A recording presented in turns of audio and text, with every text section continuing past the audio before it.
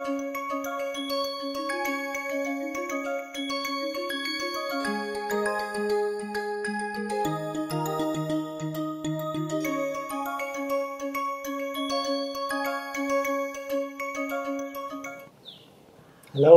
and welcome.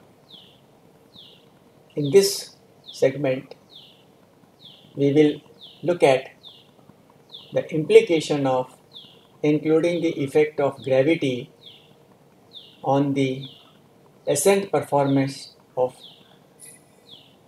a typical rocket. Further, we will also look at some of the issues involved and how to take care of them towards the end of the lecture. So, let us begin the discussion. Let us look at the solution for trajectory under the impact of gravity. Gravity, as we know, imposes a force opposite to thrust and thereby reduces its effectiveness and leads to lower total mechanical energy at the end of the burnout. Typically, gravity reduces the burnout velocity for a given mb by m naught and vice versa in relation to the ideal performance that we have seen and needs to be accounted for in the design. Let us now look at a typical gravity model for initial sizing of the rocket. In this context, it is important for us to note that this reduction in terminal performance is also a function of the trajectory taken by the rocket. However, for initial sizing purposes, we assume the worst case scenario, particularly in the context of effect of gravity, which occurs for a vertical ascent case and hence generally gives the performance lower bound. This is same as saying that the rocket moves along a radial line till it reaches its terminal point. Under this condition, we can now formulate the effect of gravity and consider the appropriate equations, which are dv by dt as minus m dot by m g naught isp, which was the thrust term that we have seen earlier for our ideal performance calculation, minus mu by r square, which is the gravitational acceleration term. Here mu, as you have already seen earlier, is the gravitational parameter, and for different planets including Earth, we can find out its value. Further, we can also write down the corresponding kinematic equation, that is rate of change of radius, that is dr by dt. As radius of Earth, we are assuming it to be spherical, is constant. We get only dh by dt, and that is equal to the velocity along the radial line. And now we note an important point regarding the solution process for this differential equation. We see that we need r for proceeding with the solution, in the sense that unless we know the r on the right hand side, we cannot integrate this differential equation. But we also know that this r will be available only after we have completed the solution, and this results in a typical nonlinear coupling in the differential equation. In general, such equations are solved using an iterative procedure by employing a suitable numerical technique. But in the present case, we adopt a slightly different approach, which is based on the fact that compared to thrust, the gravity is of a lower order in terms of its impact. So we also term it a secondary effect. And therefore, as a first approximation, we can use sea level value of gravity to generate an initial solution for both velocity and r, which is fairly representative, as we will see through an example later. Of course, we can now use the above solution to approximately correct the value of gravity, and by using this corrected value, we can further improve the solution accuracy. We can do this task. It is actually found that the above process converges quickly to exact solution within a few such cycles, so that we actually can get a reasonably good solution without having to directly solve the nonlinear differential equation. So let us now reformulate this problem, assuming that the gravity is a constant term and we will use the sea level value at some point, so that we can rewrite the applicable equations as dv by dt equal to minus m dot by m g naught isp minus g, and I have put a tilde on top of it to indicate that it's a constant value and that this constant can take different values in different contexts as per the requirement. In the present case, I am just proposing that let us put g tilde equal to g naught, a sea level value, and then of course the equation for h, which is dh by dt equal to v, can be rewritten as h equal to integral of v dt. We will note now that in comparison to the ideal burnout solution, we will now get a solution for altitude or distance travelled depending upon the velocity solution. As I have mentioned earlier, the solution so obtained can then be corrected by determining the new value of g tilde for the next cycle, as we will see through an example next. Let us now extract the velocity solution through this technique, and we find that it is now a simple matter to perform integration of the differential equation given by dv by dt equal to minus m dot by m g naught isp minus g tilde, which is replaced as g naught. So when we integrate that differential equation, the first term is same as what we have obtained for the ideal burnout case, and now you have one more term with a negative sign, g naught into t. This means that as time progresses, we are going to get a velocity which is lower than the ideal velocity depending upon the value of g naught. Further, we now need to introduce another performance parameters, which is given as the mass of the propellant, as nothing but the integral of m dot, or the burn rate, integrated over the time interval, which means that these two equations together complete the solution for the velocity and the time, which was not a requirement in the context of ideal burnout solution. The time did not exist explicitly, but now we have to solve for time. Here, it is important to note that if we specify a time for a given m dot, we are going to get a requirement on the propellant needed for this purpose.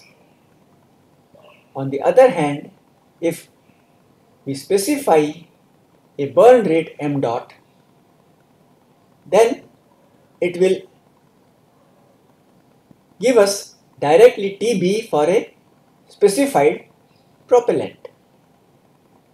It can work both ways and can be used effectively as a design parameter. Now, let us look at some of the features.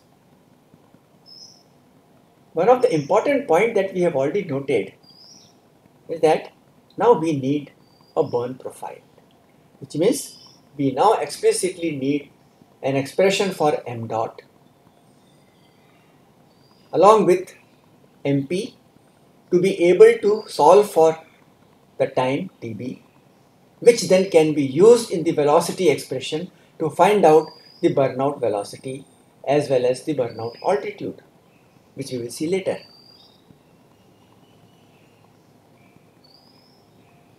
Here, we should note that in launch vehicle design exercise, burn rate profile is generally a design solution or a design decision.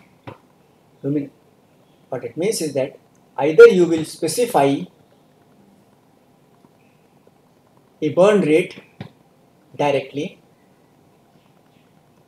based on the nature of the infrastructure available, or you would set up a separate optimization procedure to obtain the best possible burn rate profile, which then you would use for carrying out the mission. Of course, as we have already seen, there are many such possibilities that one can think of for burn profiles,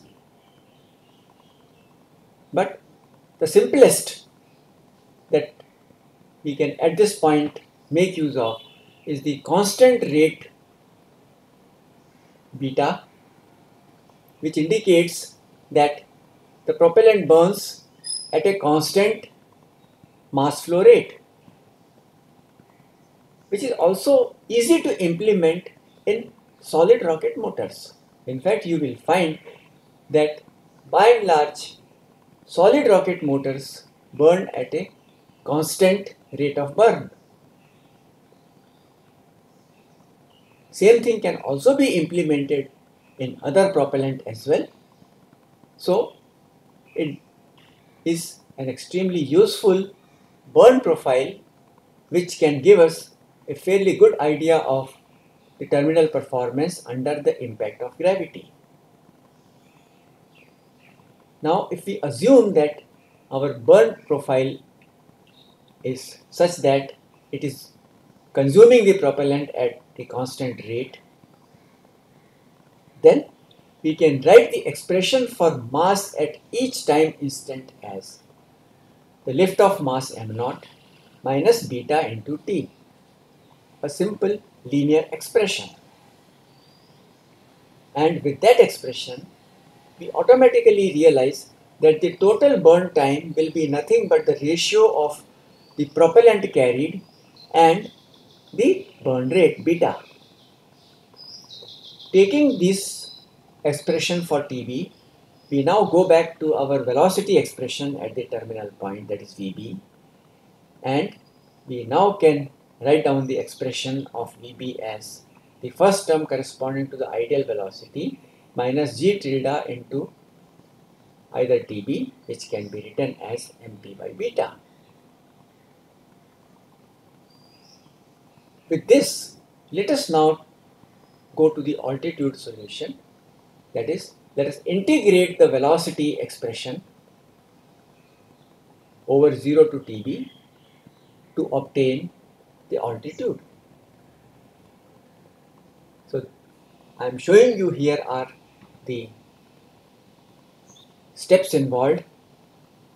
So we take the expression for velocity, put it under the integral, also put the initial conditions, and then perform this integral. I will not go through the steps in detail. My suggestion to you would be that please verify these steps and familiarize yourself with how the whole process has been completed. I will come to the last step, which is the expression for the burnout altitude given in terms of the lift-off mass, the propellant ISP, the propellant burn rate beta, and one additional parameter gamma, which is the ratio of the total propellant and the lift-off mass. This particular parameter is also called propellant loading fraction for a rocket, and it's an important figure of merit which decides the quality of a mission and also the nature of a launch vehicle that we are going to use. Let us try and understand the implication of both the velocity expression and the altitude expression under the constant gravity and constant burn rate assumptions that we have made so far through an example. So let us consider the same problem that we had considered for ideal burnout solution, that we have a lift-off mass of 80 tons, the propellant mass of 60 tons, same ISP of 240 seconds, and the sea level gravity of 9.81, and we introduce two parameters which we are going to additionally need. One, the burn rate beta, and currently it is chosen as a reasonably arbitrary number of 600 kgs per second, just to understand the implication. And we will introduce the radius of Earth as 6371 kilometer, as I will tell you later how and where we are going to use and need this information. Let us try and determine the burnout velocity and the burnout altitude for sea level value of gravity and compare these values with the ideal burnout solution. So let us go through the steps. First, let us write down the value for the ideal burnout velocity that we have already obtained. So I am just reproducing here, and then introduce the propellant loading parameter, that is 60 tons by 80 tons, that is about 0.75. That's the propellant loading factor. Now we know that VB is going to be V ideal minus G tilde into MP by beta. Now, because we are using the sea level gravity, we replace G tilde with 9.81. Our MP is 60,000 kg, while beta is 600 kg. And if you perform this simple arithmetic operation, you will find that the burnout velocity now is 2283 meters per second against 3264 meters per second, effectively a reduction of 981 meters per second. That's the amount of reduction which has happened because the burn time is 100 seconds. Let us now go to the altitude expression. I suggest that you try this yourself later, but I have shown the important steps in the last line, and if you perform this calculation, you will find that the altitude that is reached is about 77,600 meters or 77.6 kilometers. Now, obviously, a point is to be noted here. We have started this calculation by assuming that the gravity value throughout this trajectory is corresponding to sea level. But when we arrive at the solution, we find that rocket actually at the end of the trajectory or the burnout will be at around 78 kilometers altitude. So obviously the gravity that value we are using may not be the value that will be actually applicable at this altitude, and that we may need to correct our gravity value. Let us see how we can do that.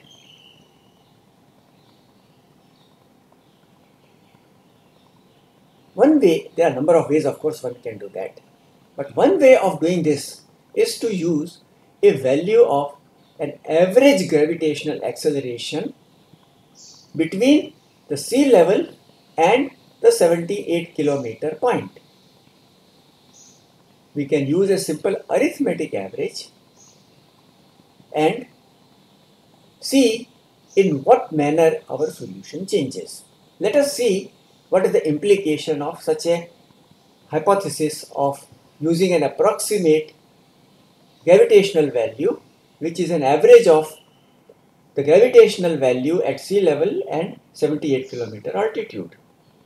So we go to our nonlinear expression for the gravitational acceleration with subscript b indicating burnout altitude hb, and we find that at that altitude the gravitational acceleration is 9.575 meters per second square as against 9.81 at the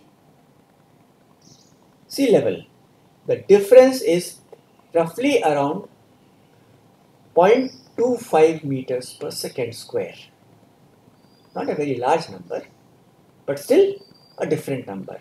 So we say that now instead of G naught as G tilde, we are going to use an average value of the gravity as G tilde. So we take the arithmetic average of 9.81 and 9.575, which results in the average value of gravity G tilde as 9.693. I will leave you to verify that if we use this value of gravity, the revised value of the velocity will be 2295 meters per second, and the revised altitude will be 78,300 meters instead of 77,600 meters. So which means that we have roughly about 700 meters of higher altitude and roughly about 15 meters per second higher velocity.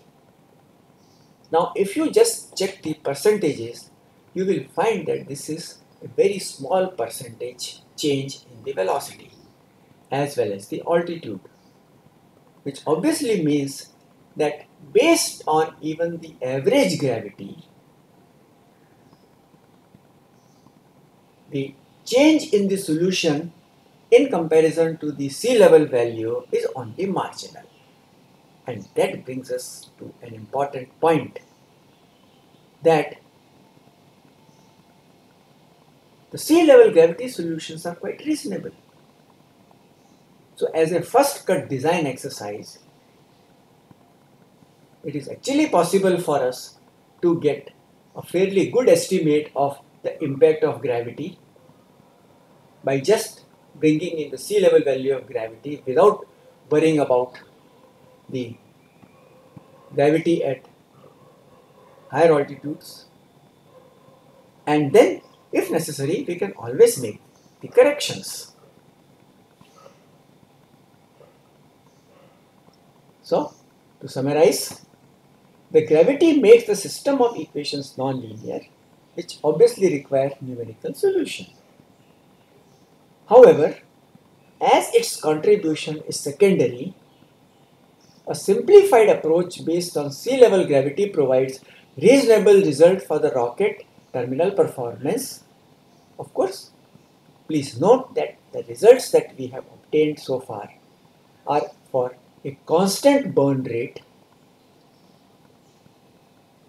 But I would also like to mention here that even if we had a different burn profile, the result in the context of impact of gravity would not be significantly different except in